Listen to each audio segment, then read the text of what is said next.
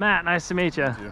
Nice tattoos, man. Yeah, he's oh, really? He told me about you. Awesome, so awesome. There's the key. You might want to listen to see what it does. Yeah.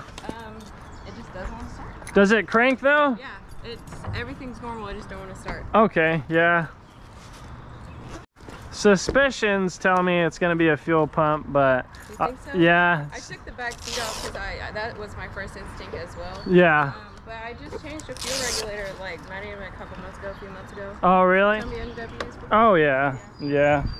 There's been a lot of tune-ups on them. We had a guy come by and he was like, well, I don't know. I was like, oh my god. Yeah, no, man, I worked at Robertson for the longest time, and yeah, they were like that. I was like, why is he even come out here? Yeah. Oh, he physically came out to your house? Yeah, he was here this morning. Oh, I would be embarrassed, man. I was like, okay, well, I guess I'll just call someone. Oh, I'd be embarrassed, dude. Yeah, BMWs can be intimidating, and especially, man, if you don't have the right, equipment, the right scanner and stuff, yeah. It's gonna be a lost cause with BMW. Okay, so on the engine itself, we do not have any codes, that's honestly phenomenal. We do have a couple on the transmission and one on the ABS, so we'll investigate those, but for now we're gonna go ahead and try to see why this bad boy's not starting. All right, so here we see the fuel pump. All right, so before testing, we're going to ensure that the key is on and the engine is off. It's buzzing, that fuel pump. All right, so your fuel pump is working. Okay. So that's not the problem. Thank God. Those can be a bit pricey. Yeah.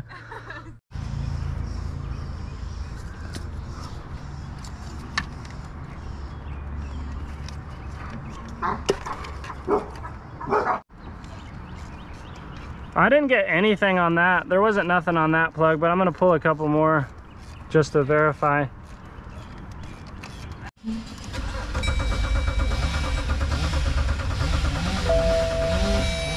All right.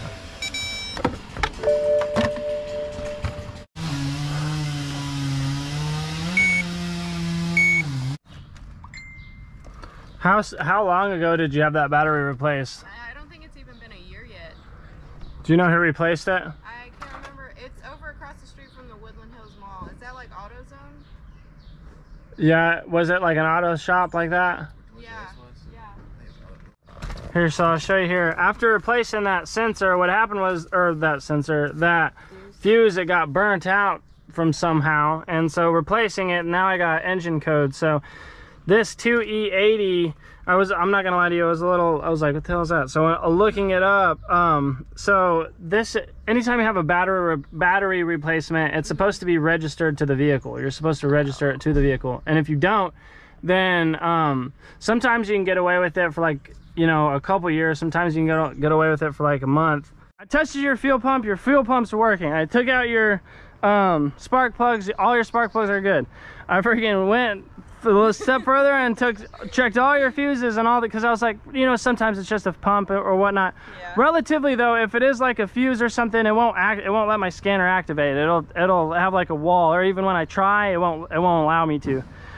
So normally I don't have to look at the verify, but this being a BMW, you always want to take precautions. And I've seen, the reason why I popped this off, this obviously isn't the fuse box, but the reason why I popped this off is because this is where all the connectors go into it. And as being right side up against like everything, I've seen water and moisture get in there and cause hella. You can tell it's a new battery. It's freshly greased, new pads. Okay, so here I got a little bit of bad news. So your intelligent battery sensor is what it's called, is bad. And so when I looked it up, this is what it is. That blue one? This is just a big piece, but right here, so there's a block. It's like a big old sensor type. See this wire here that goes to it? So it's like a big old sensor. All right guys, so I'm not gonna lie to you, that was a bit tricky. So that was a kind of a hard diagnosis. There's not one but two, and I didn't know it. There's not one but two different fuses for the OBD port for that vehicle. Both relay different types of information. So when I first initially hooked up my scanner, I was only getting information from the TCM. And so because I was getting information from the TCM, I was like, okay, the OBD port's working just fine. And I didn't even realize that it wasn't working just fine until I got to the fuse box itself and I was testing, and then I was like, okay, you have a bad fuse. And then I looked at my schematics, I was like, what does this belong to? And then it said ECM. So I plugged that bad boy in, went and diagnosed it again, and then it told me I had an unregistered battery. Basically it said I had an intelligent smart sensor that went bad on a battery that went bad. And so I was like, okay, the battery, 9 times out of 10, if you have a new battery installed and it illuminates that, it's because it wasn't registered to the vehicle and it needs to be registered. So once I registered that once I registered that battery, and then I went back to the scanner, then it told me the same code. So then the same code meant that that sensor itself was bad. So a lot of times you can just look at them and they'll be cracked or just real worn. I looked at it and, well, first of all, when I went back there, everything was loose from the gentleman who installed everything. So having everything loose will cause shorts like that anyways. But I went back there and I looked at it, everything looked fine, and it didn't look, you know, crazy worn or anything like that.